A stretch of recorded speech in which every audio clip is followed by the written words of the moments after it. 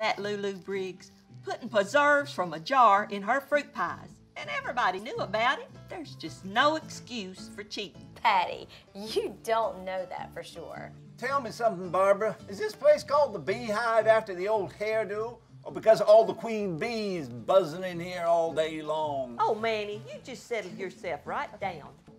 Manny, shut up. Go work on your tan. I was just kidding her. Men are like fish. They'd both stay out of trouble if they would just keep their mouths shut. Amen. Amen on that. Would always come in time.